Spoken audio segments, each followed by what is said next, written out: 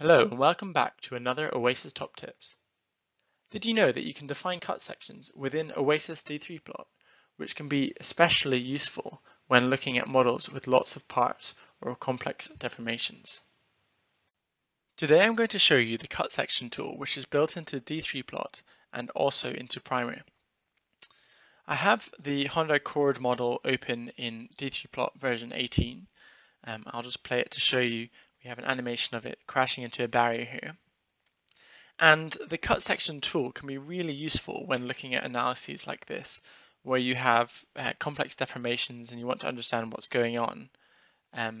So I'm going to show you how to use that and how I might interrogate a model like this. To start with, I'll just pause the animation and take it back to the initial plot state. And then I can access the cut section options by going to the toolbar at the top right and clicking cut section. And I'm greeted with a cut sections menu which has various options which I'll run through. So to start with, we have the toggle which toggles the cut section on and off. So in this case, the default is constant x, which is like saying a slice through a particular x coordinate, in this case 0. There are other ways of changing those, so we can have constant y and z to go with the global coordinate systems. We could also define a plane using 3 nodes, or we could define it with an origin vector, or there's this LS-DYNA method which defines it using 3 vectors. So in this case, I'm just going to use a constant z, and what I can do is I could actually use a node on the model to define this rather than typing in a coordinate here. So I can go pick visible, and then I can just pick a node that seems suitable. And here we have then a cut plane defined. And the cut plane, you can see we have these shells which are displayed at the cut plane. We also have these outlines, grey outlines on the top and the bottom. And I can toggle these using the options here. So I often go for omit, which is quite nice. Then you get a nice thin slice. And if I press 1 and then A to auto center, I get a nice top-down view. And you can see the coordinate here was picked from what that node was, so 561.4. But I could actually tweak that as well and change it. So I can use the dragging options by pressing D, or by clicking this option here.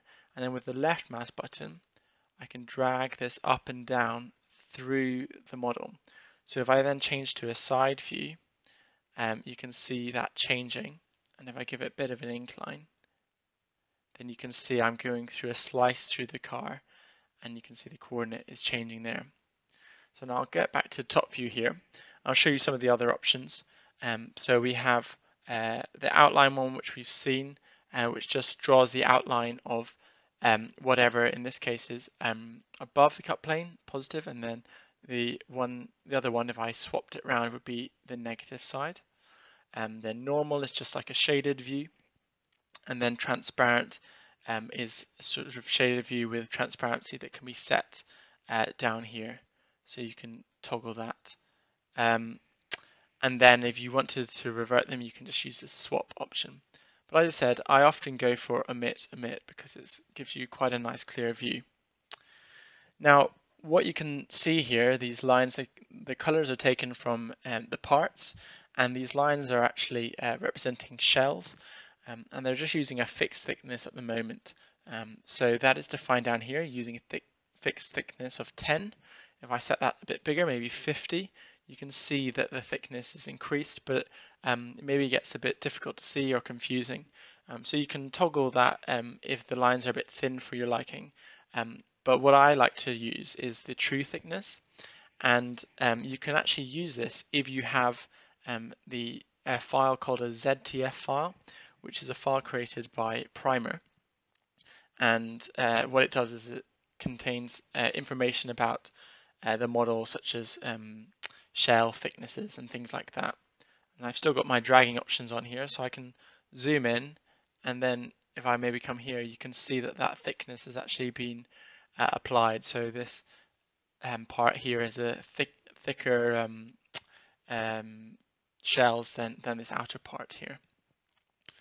And then, so at the moment we're just using a Z coordinate, but I could also rotate this cut plane and since I've got the dragging options, if I press this question mark thing here, you can see that the left mouse button does translation in the local Z, the middle mouse does rotation around X, and the right mouse about Y. So these are the local coordinates, and if you're wondering how to see those, you can turn on this wireframe down here, and then you can see where that's defined. So you can actually see the triad is located well, in Y and X exactly where that node was that I picked, and the Z has now been changed because we've been translating it up and down. But now if I use the middle mouse button, you'll see that's rotating around that local X, and then the right mouse button is rotating around that local Y. So we can end up with some interesting cuts here. And then you can also turn on thick cuts. So that just essentially goes either side of the cut, half either side. So if I change that to 100, then I've got a cut which is 100 mil thick and 50 mil either side. And then you might think it's a bit hard to actually get a nice view of that cut plane from the angle. So there's actually some nice options here. If you go to Other, and then you can click on View on Plane, in which case that orients it so that we have the cut plane. So you can see the local X, Y, and the Z is pointing up there. And there are also some other nice tools in this option. So Location Plot, and this doesn't work if you're animating because it's just creates a single view which is refreshed when you change the view. But if you get a location plot, then you can then see with the graticle on where this cut section is. So you can see in the ZX plane there's a bit of an incline there, and you can see the ZY plane and so on. So if you've got some complex cuts, it might be nice to output something that looks maybe a bit like this. And then you can also do some other things. So if I go back to display and turn off that thick cut, and then I'll reset this actually, so you can see it's defaulted now to an origin and vector. I'll reset this to a constant, let's go for a constant Y this time. So slices through the car, and I'll go for just one bang in the middle at 0. So if I change my view and look from the side of the car, you can see I have a nice slice through there. I'll turn the wireframe off now, just so that we have a bit of a clearer view. And what we can now do is we can turn on multiple cuts. And so here, this is basically just saying the plus or minus of infinity in a sense at the moment, but you could terminate your cuts earlier. And it's creating a constant spacing. So if I wanted to have cuts every 100 mil, for example, I could do that.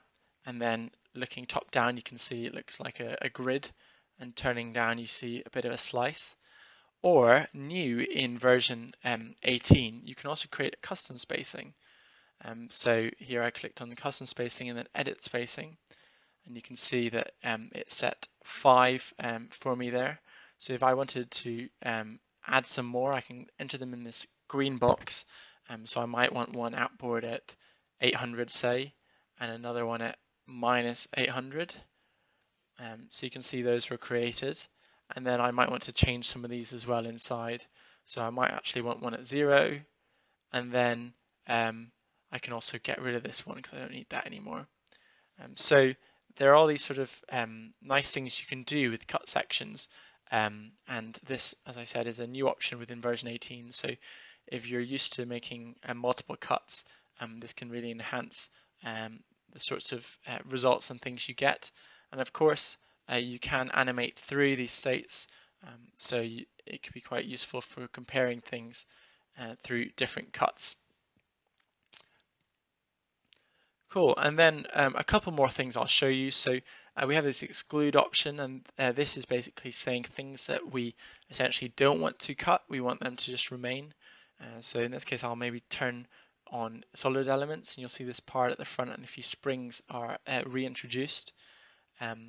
And so you can get these nice effects where you can see how a solid is deforming, but you don't have the sort of messiness of all of the shells around there, which makes the view a bit confusing. And sometimes I find cut sections are even just useful if, say, you wanted to just look at half of the car, then I could maybe go and turn off those multiple cuts, and then I could go normal and I need to turn off that as well so it does cut through solids, and swap these around, and now I have a nice view through half of the car instead of what I might have otherwise done is try to get a top view and then go blank and then elements, and it just gets a bit sort of faffy to do something like that. Plus you get a lovely clean cut here. So there are other reasons why you might want to use a cut section. And then the last thing which I'll just touch on here is the forces window. We've defined a cut within D3Plot, and we can actually output force information. So if I click on here, forces, then it will show me all the parts that are being cut through, and also the X, Y, and Z components of force, and also the moments. And in this case, it's using a locally defined system. So to find that one out, you turn on the wireframe as I was showing. So you can see that all the parts that are cut through, and then the different forces there, and you could write those out to a file if that was of interest. This is at this particular time step. So again, if you actually wanted to have force information for the whole analysis, say you forgot to make a cut section initially, then you can actually write that out with XY data, and then for example data versus time, and then the cut section option now has this CSEC1, which is actually your user-defined cut section. So you could click on that and then ask out for X forces or any of these outputs here. So that's another thing to do, but note that it's only at the resolution of your plot states. So if you've got not very many plot states, then there's limited value in that sort of output. Okay, so I hope you found that really useful, looking at cut sections within D3Plot. And Primer as well, as I mentioned at the beginning, also has lots of these functionality. Of course, it doesn't have things like force outputs because it's a static model. There's no dynamic states.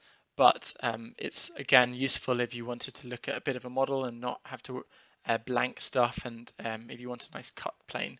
So cut sections are really useful, and I'd definitely recommend you using them in your models. So I hope that's been useful, and I'll see you next time.